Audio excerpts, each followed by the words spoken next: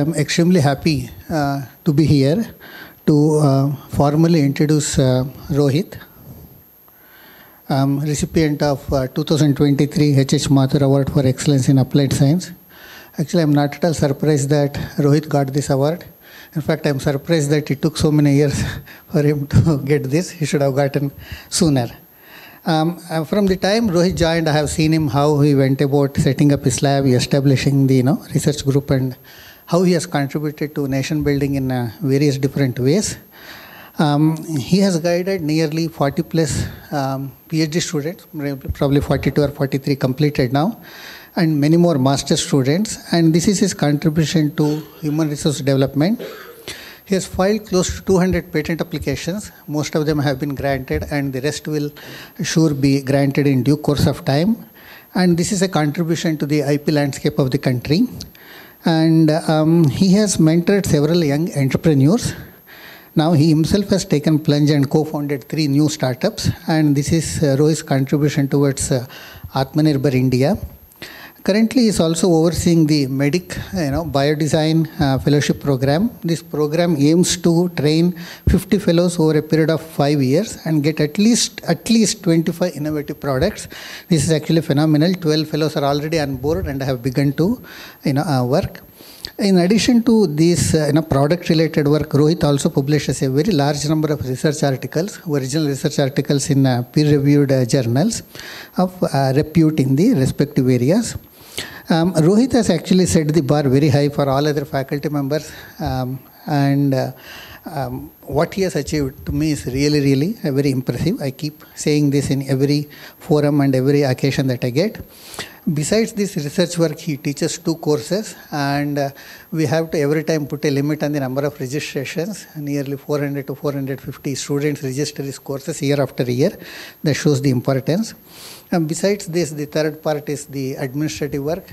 Whatever work is given to him, administrative work, he does that at the department level, at the national institute level, and of course he is in the innumerable committees at the national level. And these are also very important contributions to the country.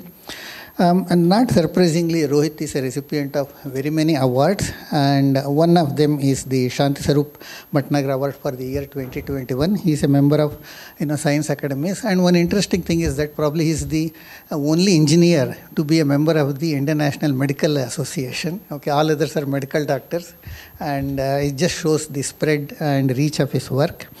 So overall, his contributions are quite immense, and the department is very proud of him. I have deliberately not mentioned the specific contributions he has made. That we will get to hear from him now. So congrats, Rohit, once again, and over to you now. Thank you so much. Thank you so much, Balaji, for the kind introduction. Before I begin this presentation, let me first of all thank Professor Bellare for nominating me, Professor Balaji for forwarding the nomination, the Dean R&D, the Associate Dean for processing it through a committee, and finally the Director for approving it. So let me first of all thank IIT Bombay. This is what I do at all forums, because without IIT Bombay, I am nothing. And it is because of IIT Bombay that today I can talk about so many things that have come out of our lab and continue making impact in the country. We are going to show you plans for the future from what has come out of our lab. So I'm going to talk about affordable healthcare technologies for India today. And as part of this 20-25 minute lecture, I'm going to go through the technologies that have been developed in our lab and just give an overview of them. Any details, please feel free to contact us. Plus, we have our own website, and each of the startups have their website to tell you more about the products. What I do say to everybody sitting here is our ecosystem is tremendous. It is superb ecosystem, and I keep telling this at every forum I go through. If we did not have these science departments and colleagues, if we did not have our engineering departments and colleagues, we would not be able to make such an impact. What is also crucial is that we have the Indian Industrial Research Consultancy Center, which is the Dean R&D's office, which lets us take innovations forward either ourselves or in collaboration with a company. We have a beautiful model of entrepreneurship training in this institute, and we also have our own incubator and now our own research park. What we plan is to use all this in each one of the work that I'm going to show you, and you'll see how the impact has come out. What is equally important to understand is that after you do all this, whether you're able to reach the market, and that is exactly what we start out thinking when we start doing any project. We have been able to do many things in the past. If you see that circle there, many of this has gone on to make an impact. Every award that I have got is because of the work done by the students. So I don't claim ownership to any one of this. I say that I am only representing your work. What is important is that about 12 years back, when we started doing this, I thought I'll do it differently. I thought I will not go the same route as people do in most institutes as they publish papers and move forward in their career. I said I'm going to take patents as my output from the lab. So if we have been able to file 200 patents, that means we have been able to do 200 different projects over the last 15 years. And one of the important thing is that when you start doing a project, it should lead to the market. If it stays in your lab, then it has not made an impact. It has just been able to show a proof of concept, a prototype even, but then it has not reached the market and done any big thing in the market.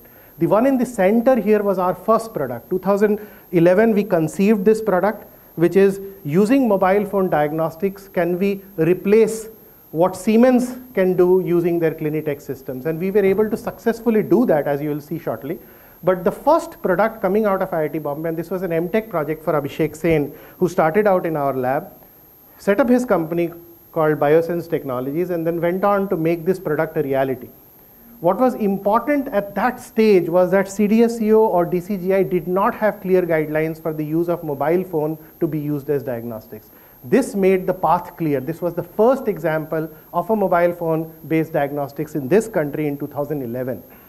After that, many such products. But that led to the second product, which you see on the right hand side of your screen, which is Sync, our own glucometer. And we were called by the government of India, they set up a committee and they said, we want to make our own glucometer and our strips, which cost less than 2 rupees to the Indian population. At that point, each strip was costing about 18 to 30 rupees. Even today, we are not able to break that nexus. It is extremely difficult because these are players who can manufacture at less than 50 paise, and they can bring prices down to 1 rupee in order to move you out of the market. So the glucometer, again, was launched in 2014 in a very big function in New Delhi, but we couldn't make that big an impact. We could sell, we could actually make it at less than 1 rupee 10 paise per strip, but we couldn't sell at less than 5 rupee per strip for these strips that you see there. The TouchB was Biosense's own product, but we actually did a lot of innovations in that to be able to make that device as accurate as your standard blood test. So, finally, they could get it within plus minus 0.5 gram per deciliter, which is actually as good as a diagnostic tool. Please remember, when you start doing a project, the first thing you do is do a market survey. This is what we are struggling to do even today. Even today, when you start a project, the first thing you should be doing is a market survey. This is what we did way back in 2010, where we actually surveyed 50 labs, pathology labs in and around Mumbai, Navi Mumbai, Thane. We found what they were working on. We found what tests they were doing day in, day out, and how many of these they were doing day in, day out. Once you have that number, it becomes easy for you to put a ballpark figure of where your product would fit. How many of the strips that you make could be sold to these path labs? Remember, you're not targeting large hospitals when you're doing point of care diagnostics. Your market is these small path labs, the clinics, the tier 2, tier 3 cities, and that's what we had targeted right in the beginning. You should target not just the instrument, but also the strips, which is your consumable, which keeps making you money over the years as you go along. So the first product, when it came out in the market, Siemens was really surprised seeing this product because it could do exactly what your Clinitech machines could do, and in fact, as good as what they could do. So that's the layman term of saying it. But these 10 parameter urine dipsticks actually made a difference in this country. They were able to sell these in the first year itself. They had sales going over 2 CR. Today, Biosense makes 150 CR of business every year using those 3 products that I showed you. But today they are part of a much larger company, is why they don't show it as their own sales, but as part of PerkinElmer. Of course, you can look up what these urine dipsticks are. What was crucial for us was to not just do the 10 parameter, but to do the 10 plus 2 parameter, which is albumin and creatinine. Once we could make these strips in our own assembly line or do it as OEM, we were able to now start packaging and selling them in the market.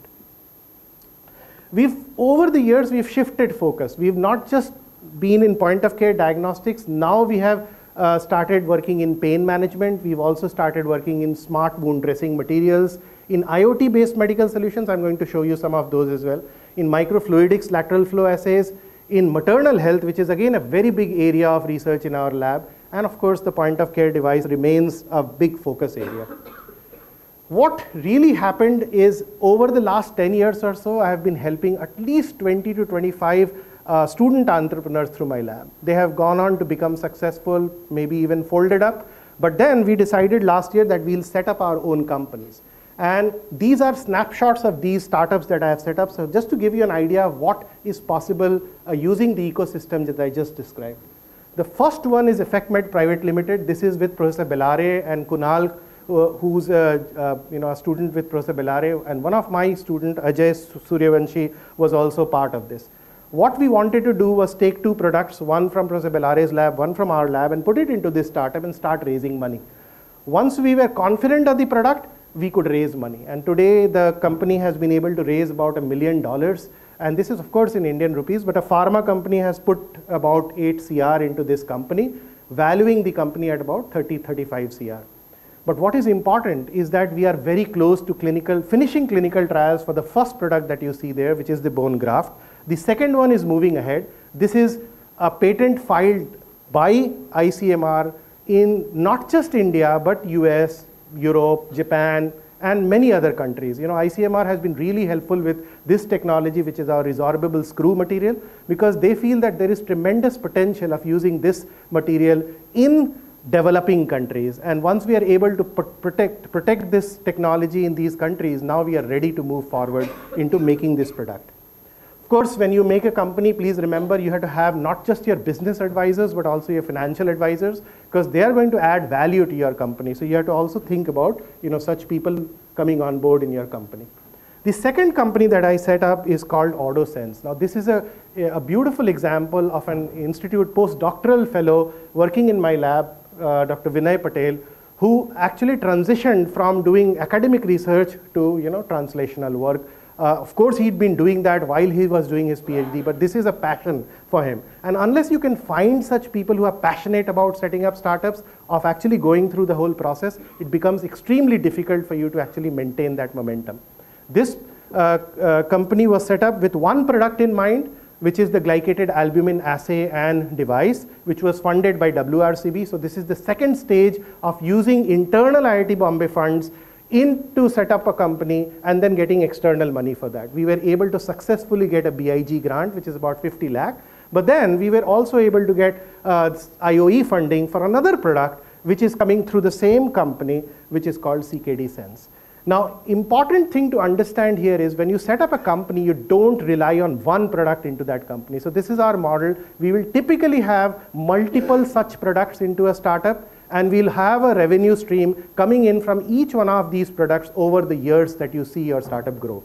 This is doing a creatinine, urea, and uric acid at point of care. So this is again going to sit in tier 2, tier 3 cities, supposedly have a huge market there, but then that is something that needs to be tested.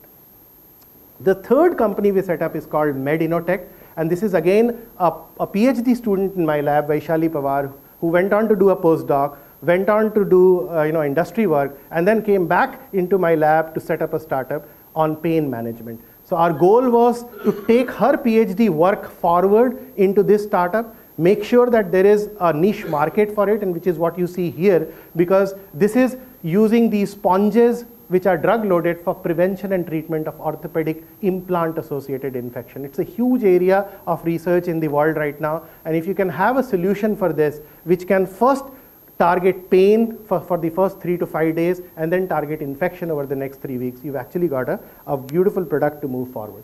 We also have our own microneedles. This is something that we've been working on for a long, long time now. And today we are confident that we can make any size and any material microneedle depending on the mold that we use. We've kind of finalized that process. The GMP facility coming up in our department will be used to create these microneedles, which will then go into clinical trials subsequently through this company. So our goal is to now raise money for this startup and then take it forward from there. Of course, we will have multiple products in these startups. We are also looking at an intra-articular gel for pain management. This is going to be an area, which is going to develop further.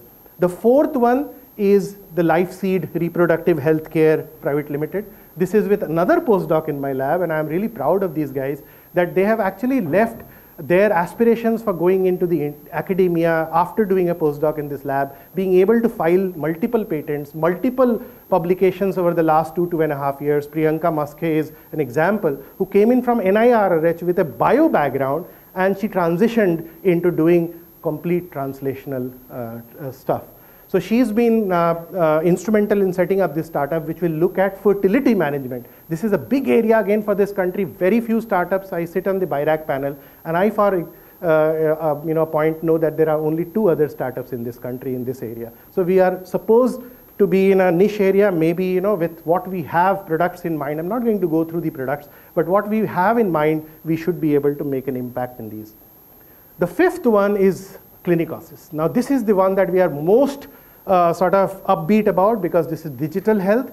We've received some funding from Getinge in the past, which was through an CSR funding to IIT Bombay. Getinge is a really large company based out of Europe, which makes these respiratory devices, you can say. So they set up a business in India. They are actually doing a lot of work in India, but their problem statement was they wanted to make a remote ICU monitoring system. They went to many places in Europe, went to several places, spent money, couldn't get it done, came to IIT Bombay. We did it in 1 year. Now the solution we have is, of course, a joint patent held between IIT Bombay and Getinge, with first right of refusal lying with Getinge India.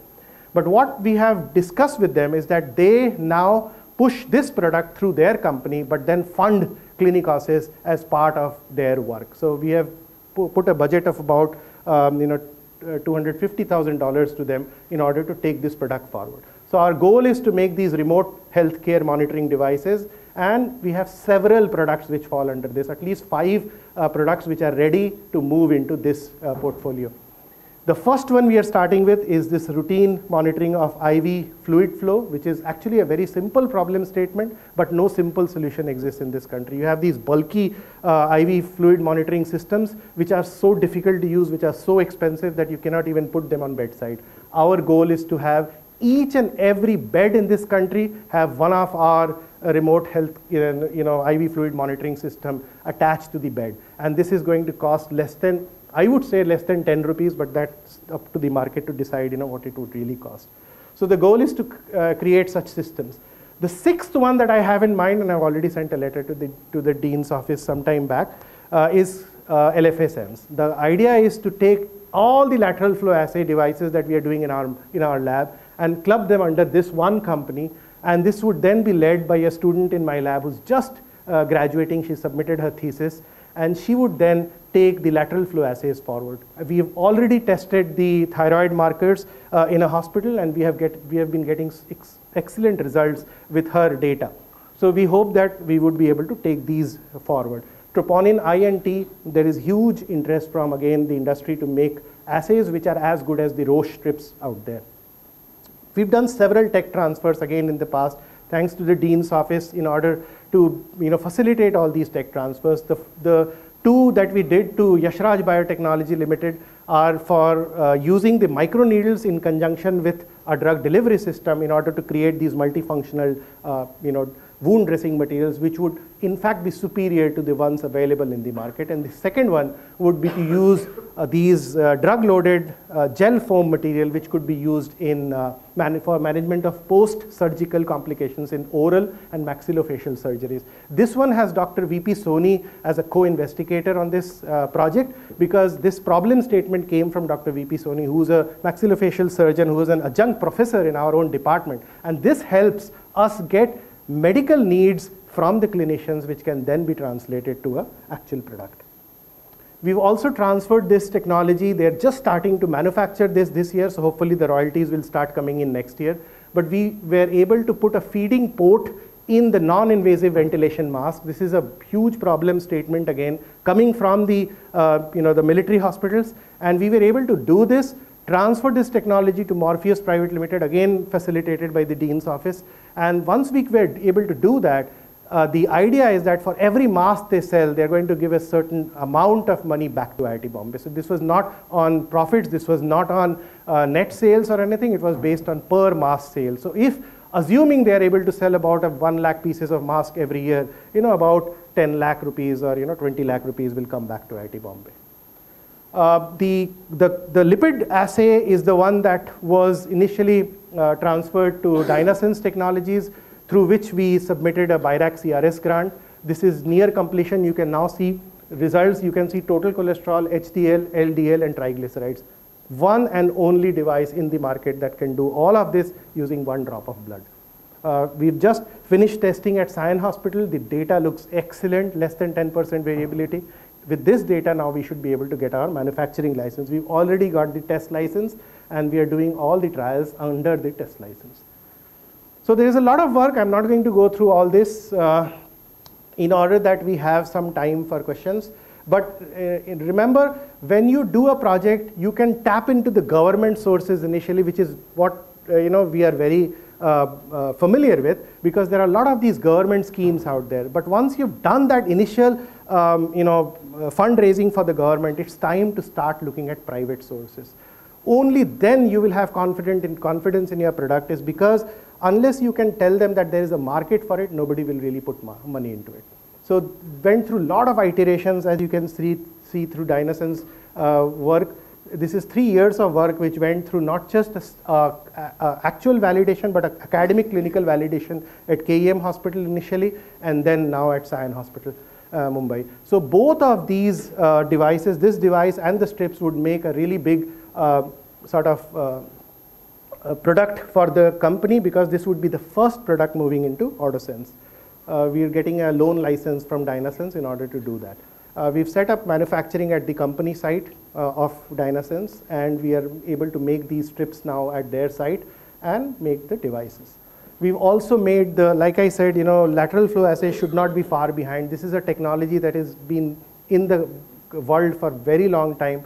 Very recently, people started thinking that can't we use the intensity of these 2 lines? You see these 2 lines.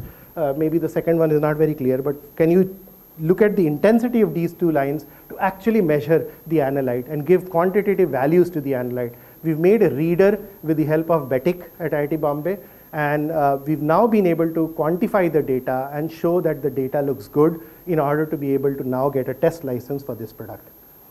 A lot of student startups, I'm going to just show them to you so that you are aware that a lot of this work happens at IIT Bombay. A lot of these students who have been associated with our lab are still associated with my lab. I see Vinay Saini sitting here. He was a postdoc in IIT Bombay, set up his company, and now is successfully running his company. Care Mother came out of Shantanu Phatak's work, who's a PhD graduate from my lab. This has now impacted more than 1.5 million women in this country. So look at the numbers there. If you make a product which has the capability to affect millions of people, not just this country, but many developing countries, then you've made a product that you should be proud of. And IIT Bombay is really proud of such students who have been able to take these technologies. Neodox is the most recent example of a company out of our lab. They still work in our lab, and most of their assays they are testing out in our lab. Anurag Meena set up this company with 2 other IIT Bombay graduates, engineering physics, electrical engineering, mechanical engineering. 3 students came together, set up this company. Within 1 year, they were valued at 125 crores. This round, possibly another 600, 700 crore valuation. Kavach, I'm helping these guys out. They are also doing lateral flow assays, and they are being able to make a really big impact in this space. Nordetect is a company based out of Norway, Denmark, and this is an intern who worked in my lab, went on to set up a company. This is for soil health monitoring. We are helping her get funding in India, because this is a difficult country to get money, at least in agriculture, because you have to show field trials, and that's not a very easy thing. Vinay's company I just mentioned, he's running this Ostic Pharma out of Sion. And this is doing really well. I'm really proud of the way Vinay has taken this company forward. A lot of products out of the company, many approved products which are actually selling in the market. We've been recognized by many people, and I really thank IIT Bombay and the entire ecosystem for helping us get here. Most importantly, we do a lot of outreach. Please remember, if your lab does well and if you can make products, you should be more than willing to show it to people and show it and open your lab up to interns. Every year, even today, our lab takes in 50 interns a year. I don't know where they sit, I don't know where they work, but they do work. They do, get into Columbia, into Harvard, into MIT after they work from IIT Bombay, and they continue making impacts, which is what is crucial. We have a huge network. Indian Navy is our biggest partner because of Arnab Ghosh coming to do a PhD at IIT Bombay. More than 50 IPs filed with Arnab in the last 3 years, and many of these people are still associated with us. Many industry interactions. We continue getting many requests from industry to do work. We are not able to do as many of them as we would like to, but hopefully with the plans that I have in mind, we'll probably be able to do many more of this industry interactions. As mentioned, we've set up a Medic Biodesign Fellowship. I see many of my Medic fellows in the audience, and I'm proud of them because many of these are clinicians, are doctors who have come to do a biodesign fellowship. They're practicing clinicians in their own hospitals, big areas of research for them, but they're looking at medical needs, filtering those medical needs, and finally working on a prototype. We should have these Medic fellows present their products to the Department of Biotechnology in about 4 to 6 months from now, but that is a milestone that will be cherished by us at IIT Bombay. So this is a 12-month fellowship program, as Professor Balaji mentioned. Important thing is we will train over 50 fellows through this program. We are the only institute which has taken up this challenge of training 10 fellows per year. Every other institute in the country, they train 10 fellows over 2 years. So we are actually double that number, and we are hoping we'll make an impact. You see the numbers, we are hoping we'll get there. Before I stop, let me give you these numbers. Important thing is, I still train interns, I still get a lot of staff, I still take a lot of students. I've stopped taking PhD students now, but hopefully in next 2 months, Professor Balaji will finish our 50th PhD student, and once that is done, then the milestone is completed for me, I can move on. My idea is to do what Rahul did, and take that risk, take that plunge so that your startup becomes a billion-dollar startup in the healthcare space in the next 3 years from IIT Bombay. And that's the goal I want to live with. But most importantly, I want to affect, actually be able to take these technologies and impact people in this country. Not just this country, Africa. We have 2 fellows from Africa in our lab. We'll use their expertise to take our products to Africa. We'll take Vinay's expertise to take them to South America, and so on and so forth. So the market is open for us. Global is where we need to go. And if we do it good on a national level, we will be recognized on a global level. We still have a huge number of people working in our lab. As you can see, I have many of my interns, students, and postdocs working with me. Dr. Swaroop came to inaugurate this Medic Fellowship, and she was really proud to see how the institute is helping labs like ours to grow. And this is something that is going to be crucial going forward. Let me thank my mentors. I never forget to thank them because without them, I am nothing. So IIT Bombay sign is on the top there. BIRAC is on the top there, but then the mentors are right there in the middle. Professor Padmanabhan, Professor Manju Sharma, and Dr. Renu Swaroop. Each one of them, I owe whatever I have done in my career. Even today, they continue nominating me for prizes, for awards, for wherever they see fit that they think I can make an impact. So thank you to all my faculty colleagues in the department, all my students who I owe everything to, all my clinical collaborators, the startups that I have worked with, the startups that I continue working with, and IIT Bombay. Thank you very much.